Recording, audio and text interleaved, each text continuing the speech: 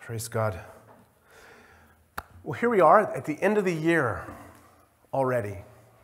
It's hard to remember what February was like, much less November. I kind of remember November because of Thanksgiving. The year is gone. Another year has passed almost, just a few short hours away. And after the first part, or I guess you could say the beginning of the new year, what's a common activity that we like to engage in here in America? Resolutions. Whoa. So New Year's resolutions, because this year it's going to be different, right? And then, of course, then all of the the workout facilities begin pumping out all their, hey, come join us for just $5 down. This, come do this, come do that, because we have to kind of recover from the holidays. And resolutions that people make, we make year after year, last a couple of weeks, maybe if we're really, really good, a couple of months. And then we kind of get back to what? Business as usual? Resolutions. I have this resolution to not make resolutions.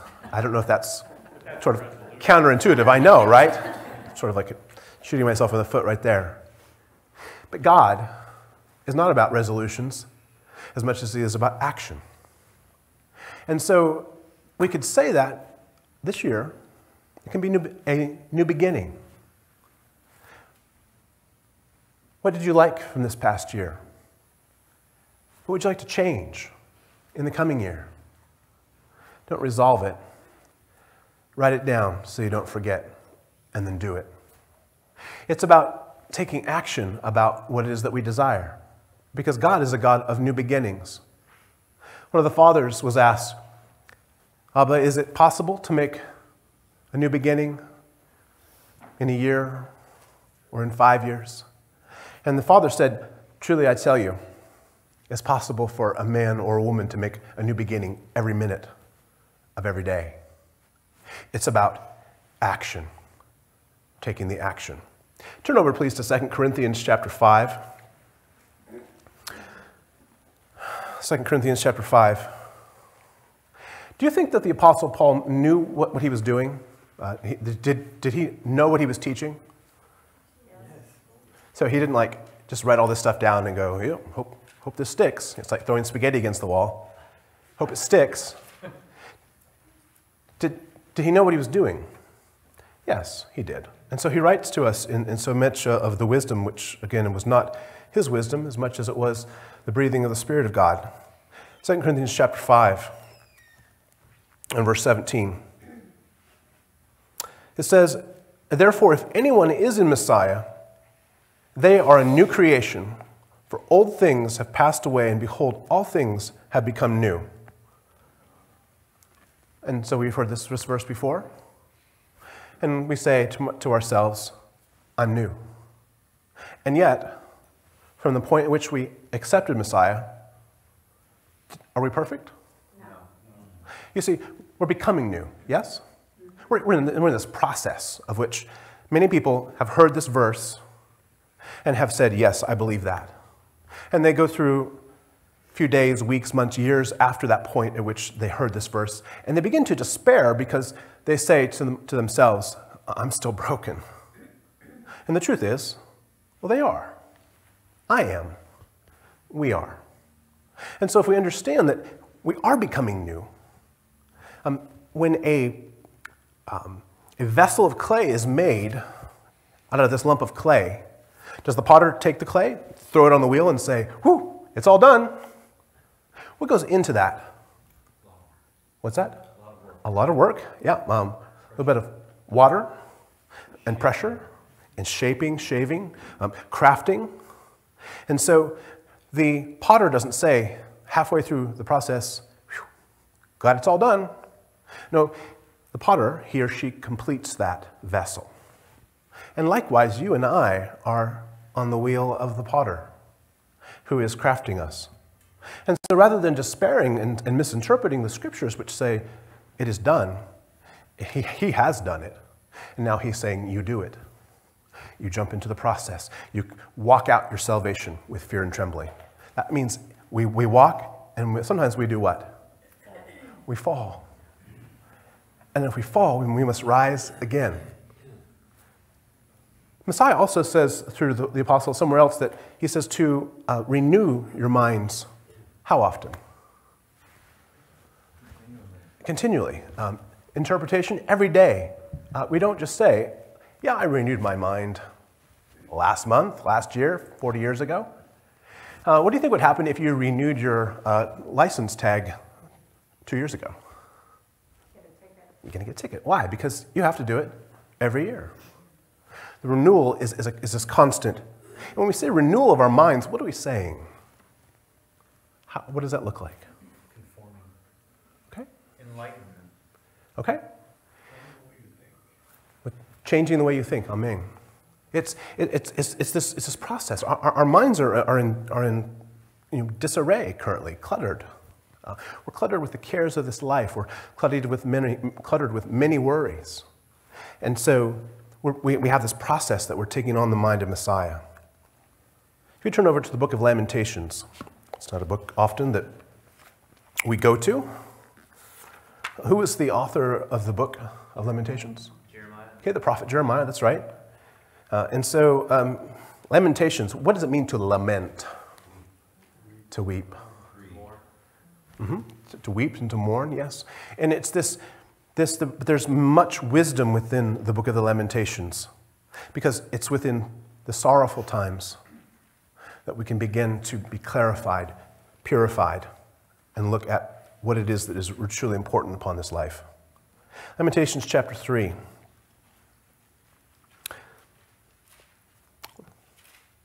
Lamentations chapter 3 and verse 22.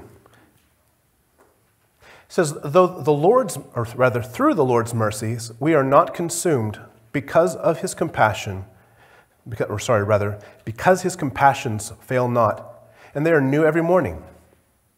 His mercies, what are we saying when we say mercies? Tossing us a little bit of get out of jail free cards here? It's my mercy. What is a mercy? Mercy is not getting what you deserve. Okay. Yeah.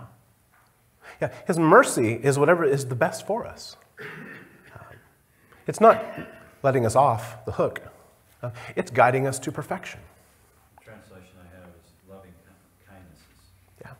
Yep. His chesed.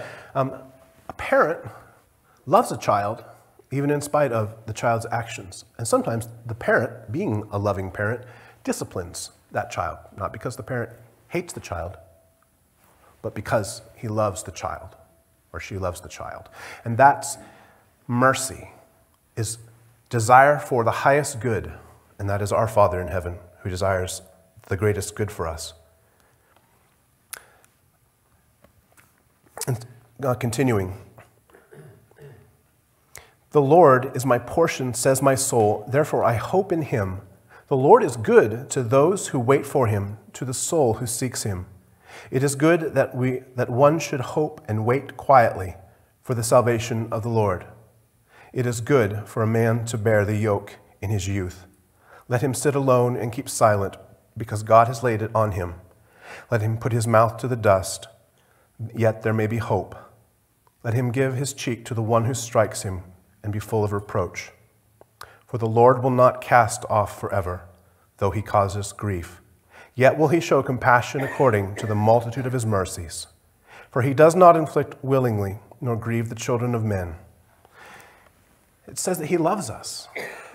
And he utilizes various things in order to bring us to our perfection. You think we're going to come to a point on this earth where we go, woohoo, I'm perfected. If you do, make sure that you drop me a text so I can drop by and we can reason together. In this life, we reach towards a maturing, a perfecting, a purifying, meaning that I am different than I was a year ago, 10 years ago. That according to the scriptures and the fathers, they say every minute we can be different. And where does becoming different begin? Take every thought captive, the scripture says. He says that if we do this, then we're following in the steps of what God has desired. What happens if we don't take every thought captive? Distracted. Yep. It's everything just is kind of like, but when we take the thought captive, and we are supposed to take every thought captive and Make it obedient. and conform it to Messiah. And so this is a process. When you begin to learn a sport, are you automatically good at it? You may have some natural talent. You may be athletically inclined, but you have to learn the process in order to become a good athlete. And that's anything. It takes practice. Isaiah chapter 43. Isaiah chapter 43.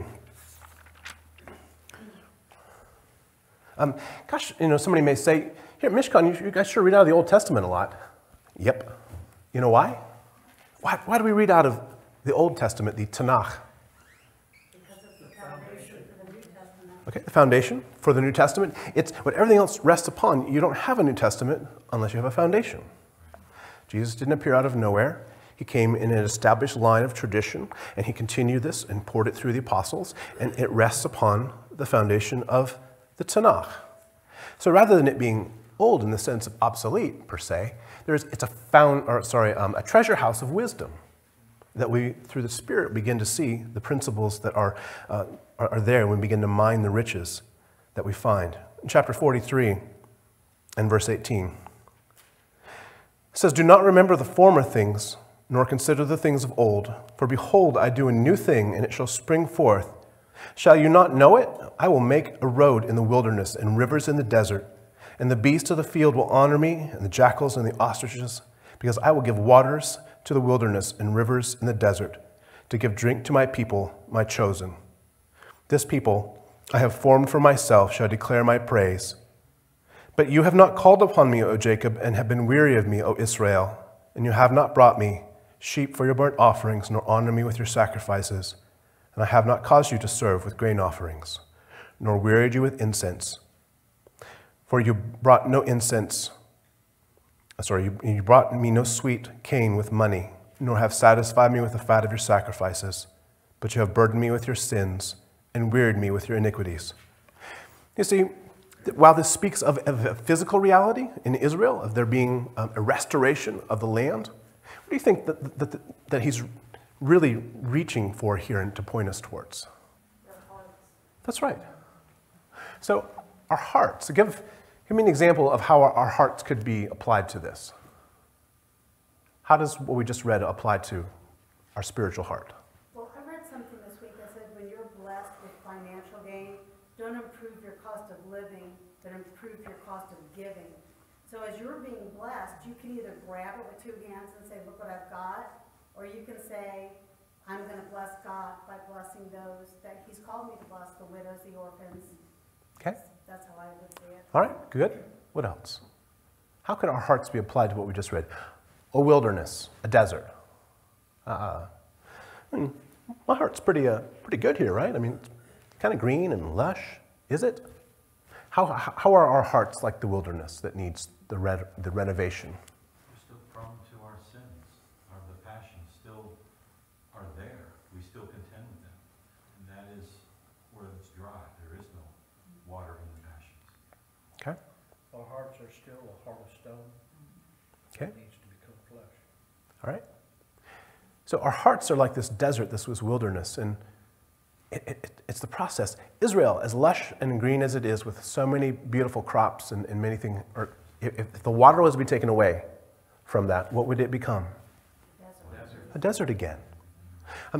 And why? Well, we can't say, well, we watered the desert last year. You got to keep your heart flowing with living water. Otherwise, the desolation begins to set in. And it's the process. We don't ever get complacent enough to say, I watered it yesterday. I have this plant at one of my stores, and thank God it's a bonsai tree, because it lives in a bunch of pebbles. It was a gift from one of the other vendors. And it lives within these pebbles. It's within a small container. And it can go a couple weeks without water. So as my new staff goes in and out of there, I tell them, you need to water Lucky. Hey, you need to water Lucky. Why is the plant named Lucky? Because it's lucky to be alive. And so there's Lucky. And Lucky's been there for almost 5 years. But you got to keep the heart watered. The water is fresh water. It's not stale water. When we look at the Dead Sea as it dries up and goes away, without bringing in new fresh water, the water becomes useless. Yeah. I don't know if this applies here, but it always seems when Israel or these people were flourishing, they started getting prideful and they started ignoring God. And it sounds like the same thing here, you know, the Lord's saying, you've not brought me, you've not given me, even though I've given you this, that, and the other thing. So they're once again prideful, saying, well, look what we did, we don't really need this God anymore. Yeah. It's the same cycle. It is. Nothing's changed in humanity. We cry out to God when we're in need, and then the moment that everything is good and everything's fine, we get comfortable and we begin to, forget about God. Yeah, God, I'll get to you. But now this is more important to me, whatever that is. And so constantly, all throughout the scriptures, from the beginning to the end, he says, remember, remember. And it's to remember God. Did you remember God yesterday? Did I remember him? Or did I forget?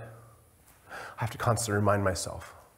Because oftentimes, if I don't remind myself, one, that God is true and real, this world can be that which distracts us because it feels so real. It sounds so real. It tastes so real. But this world is passing away. So we see that God is saying to us, renew the desert within you. Let the living water flow. The Mayim Chaim, the living water. And what are some qualities of living water? Mold? Schmutz? Okay. Fresh? It's moving. Yeah, minerals. Yeah, there's a movement which qualifies living water. A pond. It's kind of a dead end. A lake, maybe. It depends if it has an outlet. But living water. What's the living water that we must feed on each day? Okay, his word, his presence. Messiah says, out of your belly will flow living waters. And he uses the belly as the heart. He also says that you can't have fresh water and salt water. And he says that, and it's a mystery because we, sinful as we are, sometimes we have fresh water. And other times we're pretty salty. So it's this process that we're all in. Over a few chapters to chapter 62 of Isaiah, Yeshayahu, one of the prophets, inspired of God, who carries his word. Chapter 62 and verse 1. It says, for Zion's sake I will not hold my peace, and for Jerusalem's sake I will not rest, until her righteousness goes forth as brightness and her salvation as a lamp that burns.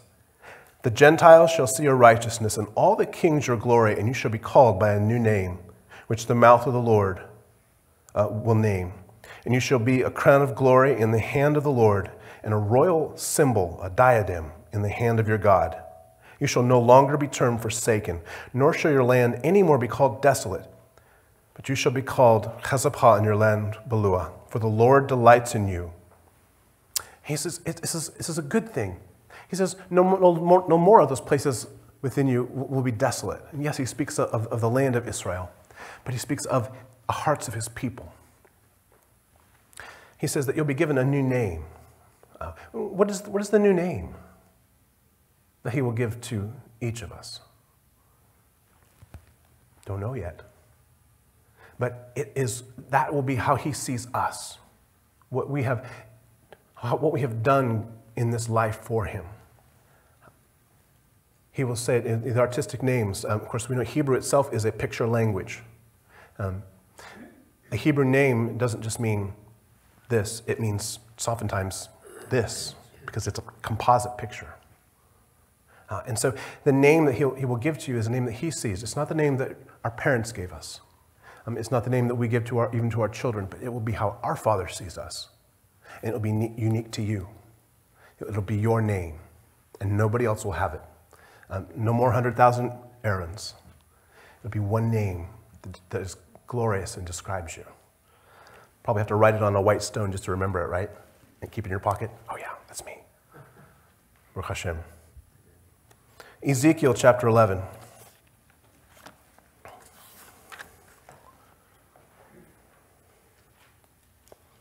Ezekiel chapter 11.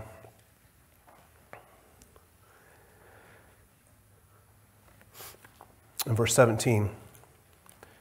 And therefore say, thus says the Lord God, I will gather you from the people and assemble you from the countries where you've been scattered, and I will give you the land of Israel. And they will go there, and they will take away all of its detestable things and all of its abominations from there. And I will give them one heart, and I will put a new spirit within them, and take out the stony heart of their flesh, and give them stony heart out of their flesh, and give them a heart of flesh, that they may walk in my statutes and keep my judgments and do them. And they shall be a people for me, my people, and I will be their God. When he says he's going to take out our stony heart and put a heart of flesh, he's using a metaphor, an analogy. What does it mean to have a stony heart? One that does not beat. Okay. One that's dead, one that doesn't beat. What else? Full of pride. Okay. A prideful heart. A hard heart. There's no life. But he says he's going to remove that and put a heart of flesh. And he says a spiritual rejuvenation. A heart of flesh is a heart that is able to function correctly. And so this new spirit that he puts within us is, of course, himself. God is a God of renovation. And we may say to ourselves at times, I don't know, God, I don't know if I can make it. I don't know if I can do this. But God is saying, I am with you. There's a contrast there of hardness and softness, because there's the hardness of it and sensing of a prideful, arrogant individual, and one who has a softness to the things of God, who is pliable and wants to conform to his image. Yeah. When you read those words there, who pops in your mind? You have to say it out loud, please. You think of, oh yeah, I know somebody like that. Oh yeah, it's that person, or oh yeah, it's my sibling, it's my... When you read those words, who should you see in there? You should see you, and I should see me. This isn't about me going, yeah, I know. It's that person who I work with. It's that person who lives across the street. It's that... No, this is medicine for you and for me. Because you can't change them. You can only change you. God, have mercy on me, a sinner. Creating me a clean heart, O God, and renew a right spirit within me. This is medicine for you and for me. This is the best self-help that you and I could possibly get. Because it is helping ourselves, but it's through and by the grace of God. Amen. So he says, this is what I'm going to be doing. This is what I'm going to be changing. What's our common approach in our days? When we say, yeah, I've tried, but I haven't made any ground. What's pretty common for us? What do we do? Get defeated. Okay, we get defeated, discouraged. What else? Tend to give up and go back to your old ways if you're not being drawn further ahead. You can regress very easily. Okay. You see, the old term about sliding, it's an understanding of climbing a mountain. Have you ever climbed a mountain or a hill and you stepped on a loose rock and you've experienced that sliding, falling feeling? It's really painful. Not so much the sliding as much as everything that you drag yourself along down the way. And if you've ever climbed a mountain using ropes or perhaps your own, just your 2 feet or hands climbing, it isn't easy. If it was easy, it wouldn't be climbing. It'd be rappelling, which is relatively easy. Climbing takes effort. It takes focus, determination. You don't climb a mountain halfway like Everest and say, I'm done. You either finish the ascent or you go down in defeat.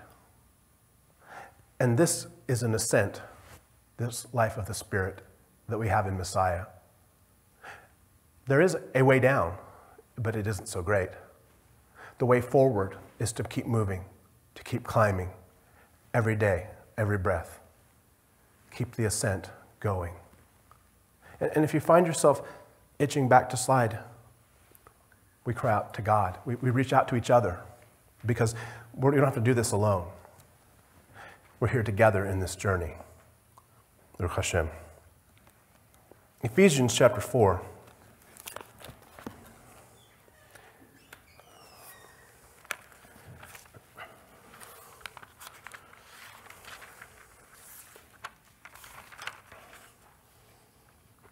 Ephesians chapter 4,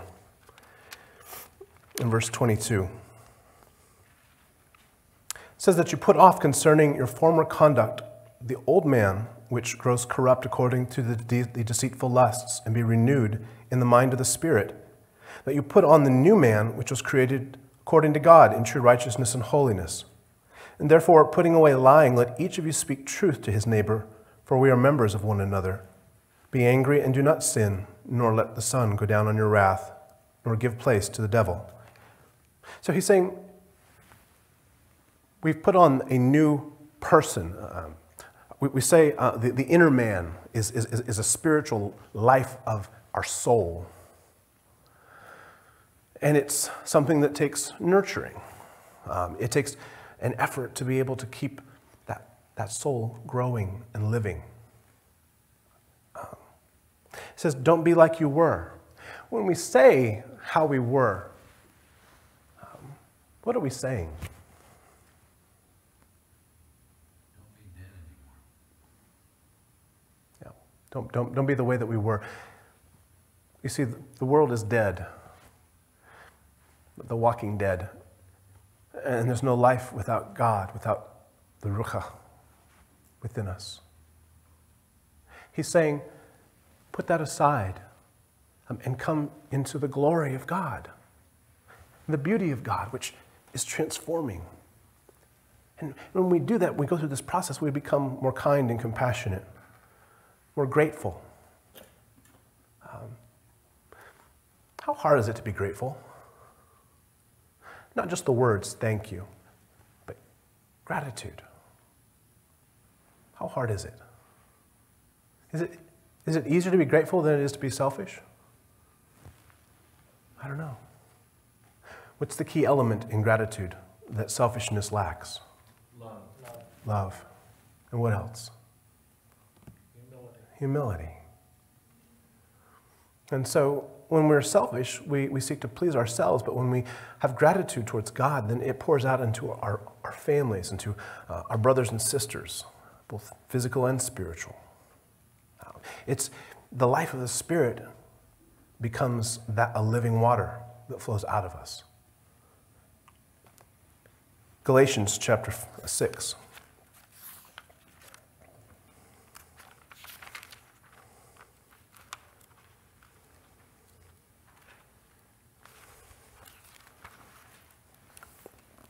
Galatians chapter 6 and verse 13.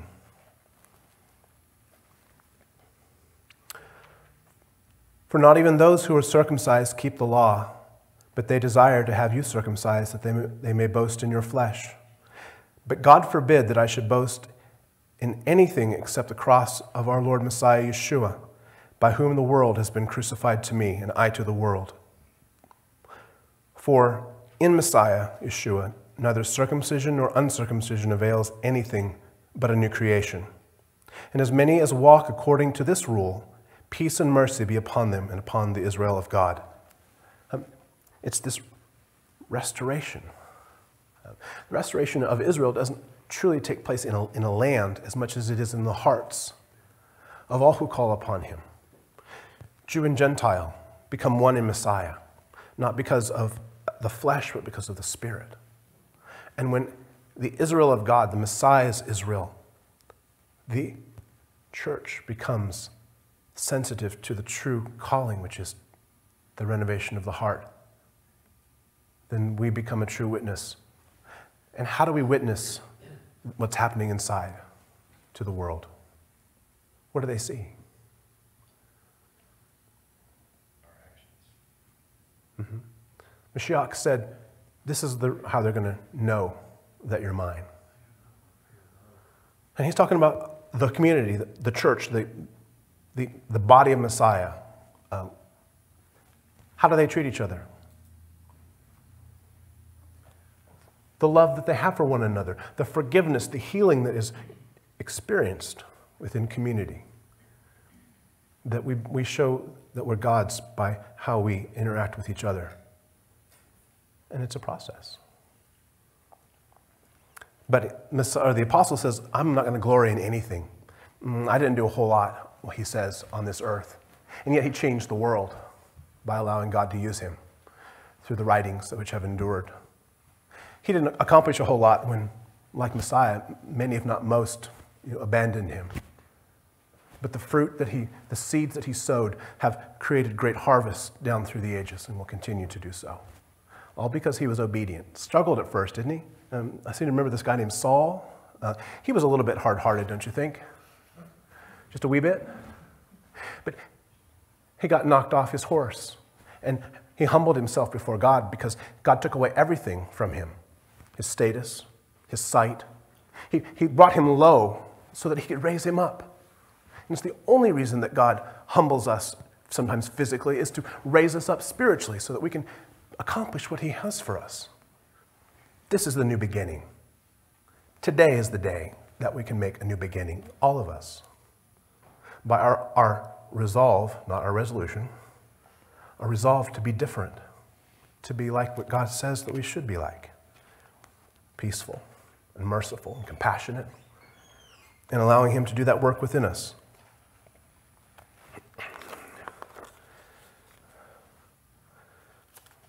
Philippians 3:13. We'll close here. Philippians 3:13. Sorry, we'll actually go back up to verse 12. Philippians 3:12. The apostle again writes, "Not that I have already attained or am already perfected, but I press on that I may lay hold of that which Messiah Yeshua has also laid for me.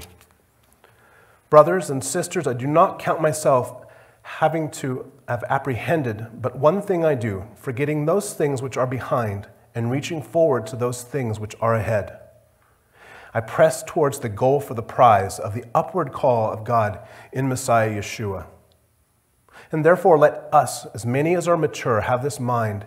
If anything you think otherwise, God will reveal it to you. Nevertheless, to the degree that which we have already attained, let us walk by the same rule and be of the same mind." He says, I'm pressing forward. I can't allow the past to chain me down of my mistakes or the things that I've failed in. I look towards the prize, which is God himself. And that's it.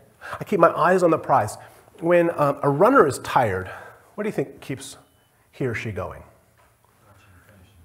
The finish line. People run for, or they do all these things for these like kind of silly things. There's like medals. Maybe it's an endorsement so they can buy more cars and stuff. But we run this race for an eternal, unperishable prize, and that is eternal life. And the beauty of being with God forever. Never, ever despair, no matter what. But let us eagerly draw near to Messiah, and let us not despair of our salvation. For it is a trick of the devil to lead us into despair by reminding us of our past sins. When someone is defeated after offering stiff resistance, he should not give up in despair, but let him take heart, encouraged by the words of God. God raises up those who have fallen. Do all in your power not to fall, for the strong athlete should not fall. But if you do fall, get up again at once and continue the contest. Even if you fall 1,000 times, rise up each time. We have to be those that don't say, I can't do it, but those that say, I can do all things through Messiah Yeshua who lives in me. I can do all things, and we apply this and live and keep moving forward, keep the climbing, the ascent. Top of the holy mountain is God himself, who sits metaphorically, perhaps literally, awaiting our coming to him. And so we are in this process and in this life together. Let's pray together. Repeat after me. My God, do not abandon me. I have done nothing good before you. But grant me in your compassion the power to make a new beginning. From this day, from this hour, from this minute, let me strive to love you and my neighbor, and to do your holy will in all things. Amen.